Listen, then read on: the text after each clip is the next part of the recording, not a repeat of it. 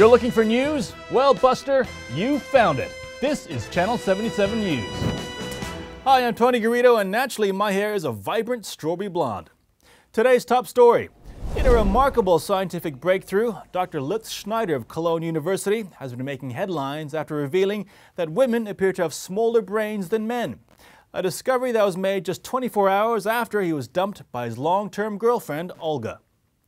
Running contrary to accepted scientific wisdom, Dr. Schneider asserts that not only has he found incontrovertible evidence that women's brains are on average up to 7% smaller than men's, he has also found that their brains cannot support the same range of emotional and cognitive functions as men, in areas such as staying faithful, being honest, and even paying for the occasional dinner, for f***'s sake. Wie eine Einparkhilfe für die Bohrmaschine, wo man ja in verschiedenen Richtungen vom Lot zum Beispiel abweichen kann. However, Dr. Schneider is no stranger to controversy, with his well-publicized finding late last year that parking attendants have disproportionately small penises.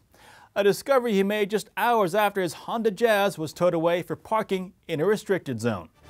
Coming up next, are internet memes like the Harlem Shake actually a telling comment on the state of modern society?